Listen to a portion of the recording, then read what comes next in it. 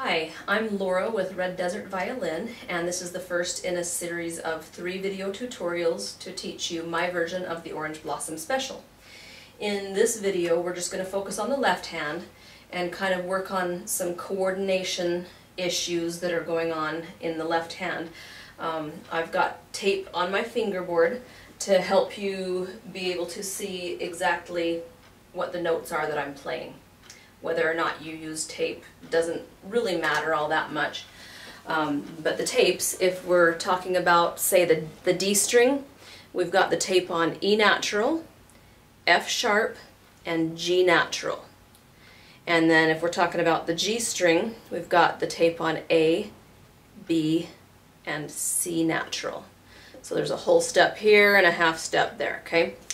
Of course, Orange Blossom Special is in the key of A major, which has 3 sharps, so some of my fingers are going to be off the tape, but I'll let you know what notes those should be, okay?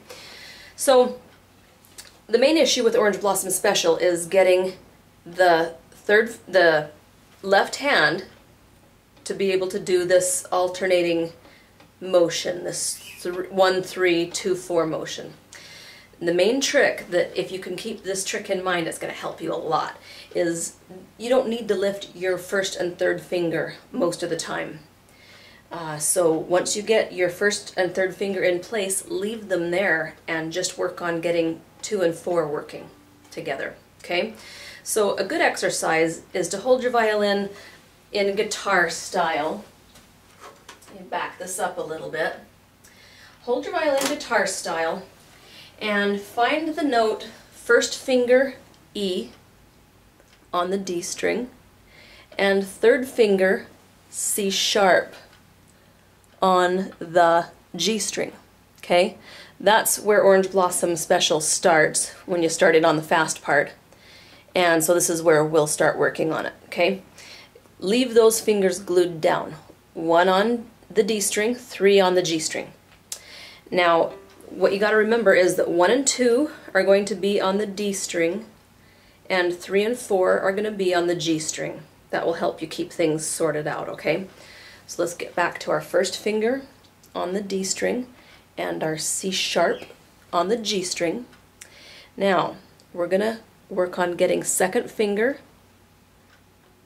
activating on the D string. That's F sharp. You're playing E, F sharp, E, F sharp. And get kind of good at that. Make sure that you're not accidentally lifting 1 and 3. Okay? And then that's a whole step. 1 and 2 is a whole step. When you start using your fourth finger, it's going to be a half step. That's what's tricky, is that you've got a whole step here and a half step there, and you're trying to keep these guys glued and these guys lifting. So there's a lot of coordination issues going on. But if you can see, I'm doing a whole step and a half step. Then I'm going to lift them up together. And the more together you can get these guys to work, the better your Orange Blossom is going to be. Some people lift this finger first and then the fourth finger is a little late. And that's normal, but you just got to work on it until they can, or until they're coordinated together. Okay? And then if you want to play the next little spot in Orange Blossom Special, it's the same pattern. It's just over 1 string. So first finger would be on the A string, third finger would be on the D string above the tape. So we're on the note B, and we're on the note G sharp. And they stay glued for a while. And then you do the whole step.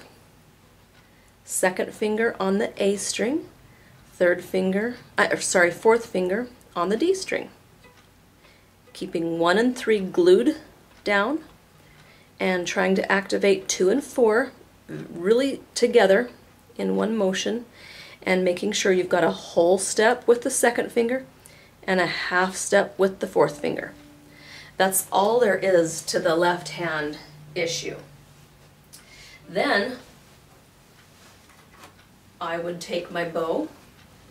Once you get good at that, at doing that in guitar style, you can do this in front of the TV if you want to. Once you get really good at activating that 2 and 4 against the 1 and 3.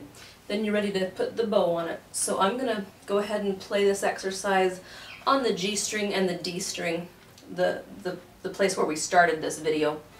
So first finger on D and third finger on G. And we're just going to practice making the sounds now. So we're going to play.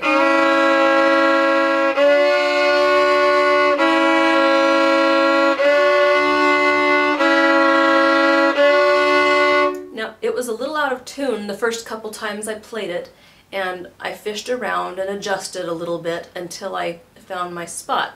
Then I'm going to drop my hand, shake it out a little bit, and I'm going to try that again. Get my 1 and 3, and we're going to try it again.